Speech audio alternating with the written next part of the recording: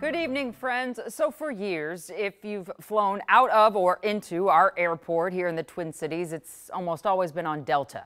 Even though Northwest Airlines was absorbed into Delta over a decade ago, it still feels like Delta is Northwest to a lot of us. Our loved ones still work there.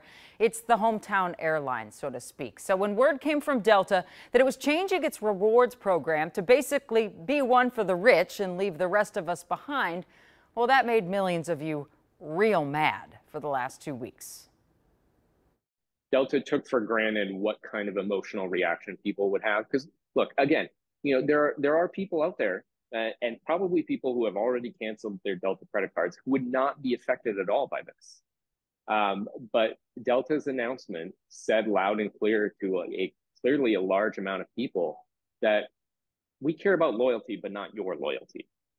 Your loyalty doesn't matter to us. The loyalty that matters to us is the business consultant that spends $400,000 a year with us, not, the everyday traveler who really loves Delta and will go out of their way and probably pay quite a bit more to fly Delta than some other airlines. But you just don't spend enough for us to really think about what your loyalty means to us anymore. Yeah, well, Delta's CEO has cut up Amex cards on his face right now, and that is likely the reason he is saying, whoops, we changed that rewards program too fast and we went too far. So hold on, we're going to make it better for all of you.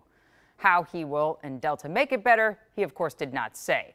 But here's the deal. If you all started not spending on your Delta Amex or worse, canceling those cards, that's bad news to Delta, because in dollars and cents, Delta lives and dies by American Express, not by planes and tickets.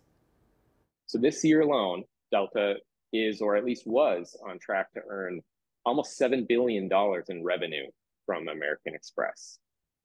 That's more than Delta makes in a year. Any big, and in some cases, many small decisions that Delta makes are a result of what is good for its relationship with American Express, because it is so, so important to the airline.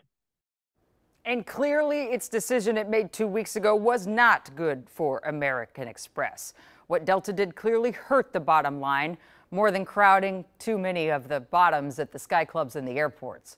So stay tuned on what Delta will give you back as a rewards member that is tried to hastily take away over the last couple of weeks.